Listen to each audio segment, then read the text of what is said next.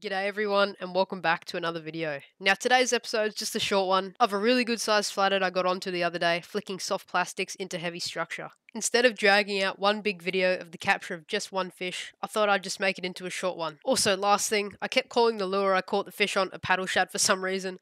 The lure is actually called a Berkley Hollow Belly. Anyways, you've heard me blabbering on for long enough. I hope you enjoy. Big Berkley paddle shad. I think this is the 4-inch on this weedless rig. See how she swims. Oh yeah, it looks sick. 10-pound braid, 8-pound braid, 10-pound leader. Going out. Holy.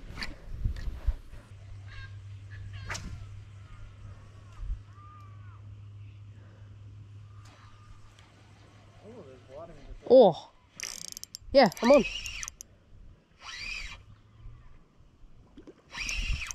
You're on or a snag? No, fish.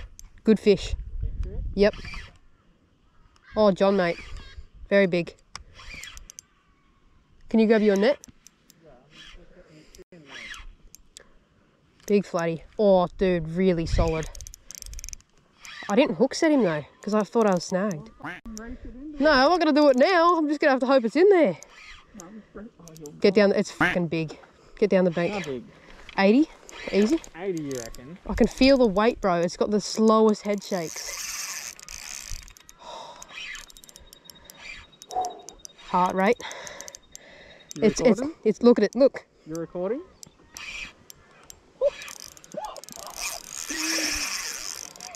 Let's go. Hold on, don't get your knickers in a knot. I've got no knickers on. He's gonna go around that log. Yep, get in the fucking water. Get him in, just get him in. I've lost too many fish lately, dude. Get him in!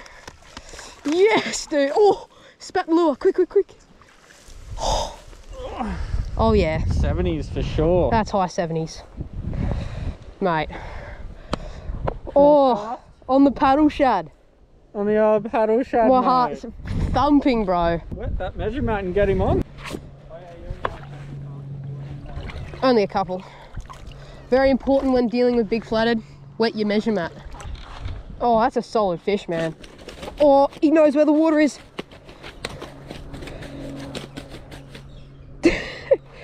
Oh, dude, Jill. Dude, he's going straight for the water. All right, if this guy could relax, I'll be able to get a proper measurement.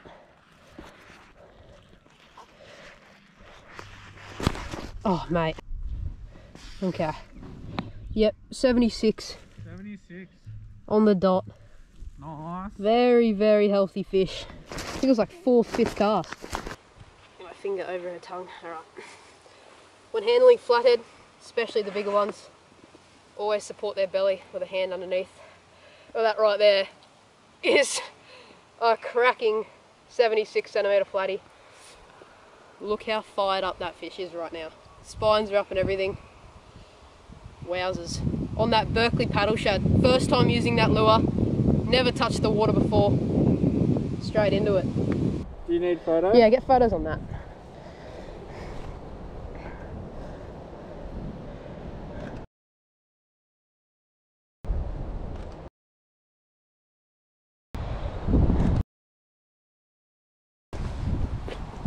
I'm just going to give her a bit of water. Alright, while we're getting some more photos, I'm going to get her in the net for a little bit more water. Yeah, very important when handling big flathead. Just take care of them. If you don't know by now, every flathead over 70 centimeters is proven female. So it's very important to handle these guys with care and responsibility. This is a mud flat that I'm fishing right now. It's about, I'd say, 1.5 meters deep with lots of sticks. And she would have just been sitting there waiting for a meal. We're fishing the high tide going out to low.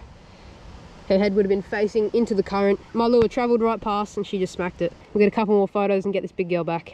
Just gonna let her sit here for a little bit, get her breath back. She'll let me know when she's ready by doing a big kick. So, we've had her in the water for most of the time, so she should be ready relatively soon. Just get my finger out of her mouth and she might kick it. There we go. Go on, girl. Off you go into the deep. That was beautiful, hey? If some of you know from watching the channel for quite some time. His gears, dog. Anyways, as I was saying, For the people that have watched the channel for a bit, I have been dropping quite a lot of flathead recently. But I've come out to this location where I know that my mate John's caught a couple of good ones, and there's been a couple being caught around, and I decided to try out this new rig. This Berkley, I think it's called a paddle shad with an owner weedless hook. I got these lures and these jig heads sent out to me by my friend Benny from Berkley Fishing quite a bit of time ago. So I decided to give it a go, put it to the test, and well, definitely paid off. I've gone with the weedless because we're fishing a lot of fallen down trees and stuff in the water, and I didn't want to be getting snapped off every 2 seconds like I have been past couple of trips here. Oh, also forgot to say, if you do know where I'm fishing right now and you come here on purpose and you catch a big flathead, please, please, please put them back. I've told enough about information how they're the big breeders, and coming to these locations, it's super important to let them go. So more and more people can experience what it's like to catch a big flathead. And to do that, you have to put them back.